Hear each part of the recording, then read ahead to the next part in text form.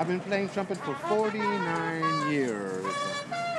Yeah, this is my wife. I have a girlfriend now. She's never divorced me. We've had a couple of trial separations with my trumpet, but she kept calling me back and I went back. And so we have not had a separation in about 25 years. We're happily married together. This is Sylvia. I have another girlfriend named Brandon. My trumpet. Yeah, I want to say, yeah. Oh, all right. There are no trumpet workers. There are trumpet players. There are no football workers. There are football players. There are no saxophone workers. There are saxophone players. I refuse to work. God gave me some play. That's what happened. My hand once had 5 fingers.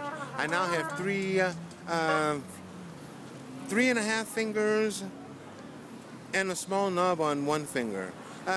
December 8th, 2008, 11 o'clock at night, I set myself on fire. I was delusional. I was off my medications.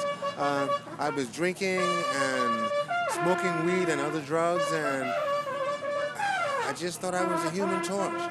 I quickly learned I wasn't. That's how it happened. December 8th, 2008, 11 p.m. on a Friday night. But I'm glad I survived, and look, I can hold my trumpet. I can hold my trumpet. No problem. Isn't that great? Look at that. I can hold my horn. I'm glad of that.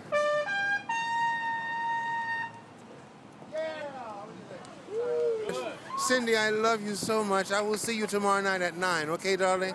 I hope Oregon was beautiful. God bless you. I love you, Cindy. Cindy, I love you.